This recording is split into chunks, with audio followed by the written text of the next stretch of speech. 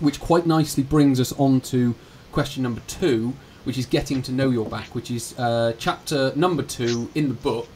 And what I'd like to do in this question is, in some ways, sort of expand and maybe go a little bit more specific on some of the things you just mentioned in question 1, and just talk a bit more specifically about what are common causes of disc herniations, and maybe what are some patterns that you see in those types of injuries. Yes. Well, first of all, the torso has a ball and socket joint at the top in the shoulders and at the bottom in the hips. But the spine joints themselves are not ball and socket joints. The discs are actually strands of collagen, and they are adhered together with a ground substance. So let's take the person who does a lot of bending and they want to dance and do all these kinds of spine moving things, which is fine. In order to get the movement, they must loosen the collagen to get the flexibility in their spine. That's an adaptation. Now, let's contrast that with a power lifter who has to lift extremely heavy weights. If they had loosened collagen by doing a lot of mobility, they would be at risk, because you've now lost the load-bearing ability to extreme levels. So your spine adapts. You can either have a lot of mobility or a lot of load-bearing ability, but you can't really mix the two, because the adaptations of the collagen is very different with both processes. So having said that, a disc herniation is a delamination of the collagen strands. So in the average person, the mechanism is usually repeated bending coupled with compression. One of those on their own really doesn't formulate the mechanism leading to a bulge. So it might be someone who's doing a lot of gardening or repeated bending because they've got a stiff hip joint or something like that. And then the strands of collagen become a bit delaminated. Then through compression, you pressurize the nuclear gel in the middle of the disc, and it will seep through the delaminations. Now, why do some people get them and others not? Well, as it turns out, there's a great predisposition to this. I'll give you an example.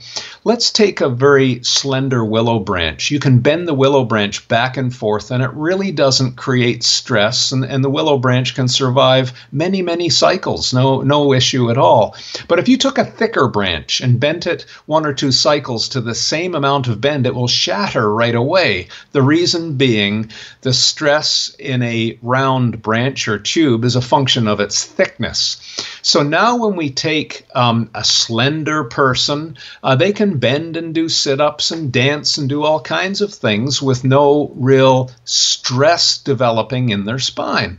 But when you take a thicker boned person, say a prop in rugby or a very heavy framed person, and ask them to do sit-ups, that creates much higher stress in the thicker spine than in the thinner spine.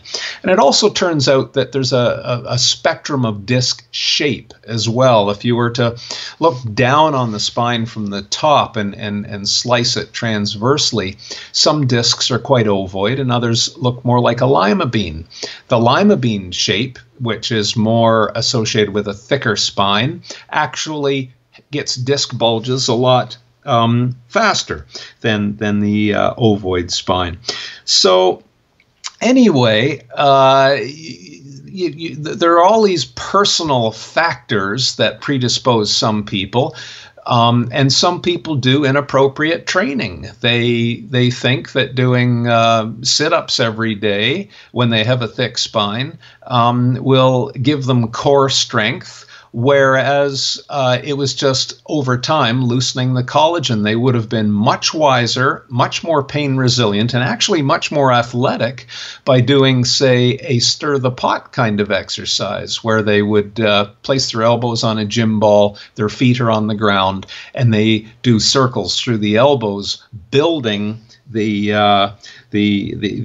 athleticism in their core without mimicking the mechanism for disc bulges. But anyway, most people, when they understand the mechanism of their bulge, they can really desensitize it and learn to move in a way that doesn't mimic the mechanism. Disc bulges don't just happen. They have a very specific movement and load trigger.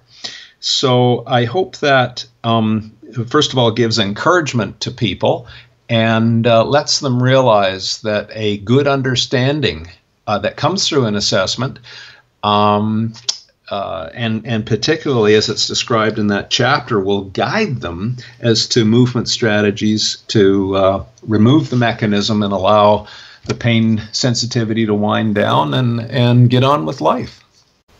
And when we get further into this podcast, what we'll try and do is we might revisit those two people, so that big thick prop and maybe a slender more dancer. And when we talk about the core program and the HIT program, maybe we'll try and talk about what might be a good core program for one person and what might be a good core program for the other person, and try to sort of use those two examples as a way of understanding, if you can relate to it whilst you're listening to it, what kind of program that you might need to be doing out in the big wide world of the health and fitness industry. But for now, may I add a little thought that just came as an afterthought to that, Chris? There will be many listeners who've been told that they have a disc bulge because it was seen on an MR. Many of those disc bulges are dynamic in that they grow and shrink. And, there are some people who say, well, the MR doesn't show pain, which is absolutely true. But you need an understanding of the patient to interpret those images. Radiologists never see the patient, so they never have a context for interpreting the signs that they see on the MR. We've seen many examples over the years where if a person got in a certain position and then we take the MR after 5 minutes, they have a very large disc bulge. And then we take another position and reshoot the MR, and the disc bulge has shrunken magnificently. So it's just proof that they are in control of the size of that bulge and how to get it to shrink or grow and be symptomatic or not. But I just thought, once again, I'd just try and give people encouragement that they really are in control. A lot of these things that, it breaks my heart when a clinician says to them, oh, well, the pain is in your head.